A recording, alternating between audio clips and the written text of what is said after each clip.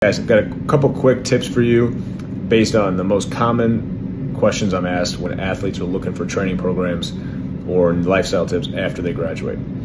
The first one is time, okay? Many times when you get into the workforce and you're traveling and you're doing different things, it feels impossible to find the time to get a good workout in. And so the first tip I have for you is keep your workouts to 20 to 40 minutes. That intensity in that time frame can be pretty high. First 15 or 20 minutes, you're going to feel like you are accomplishing what you'd like. So the most common thing I hear is athletes don't have enough time. I promise you 20 to 40 minutes is plenty of time for someone trying to stay in great shape to accomplish a really good workout. So keep those workouts 20 to 40 minutes, ramp that intensity up, and don't worry about trying to go 2 or 3 hours like you normally did when you were in college training. 20 to 40 is plenty of time. Second tip I'd have is set goals.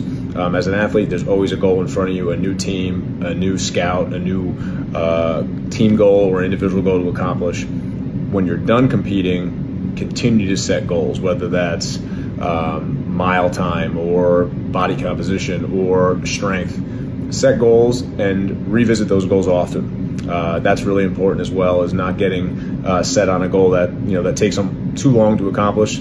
Set micro goals and macro goals in order to stay energized for your training sessions.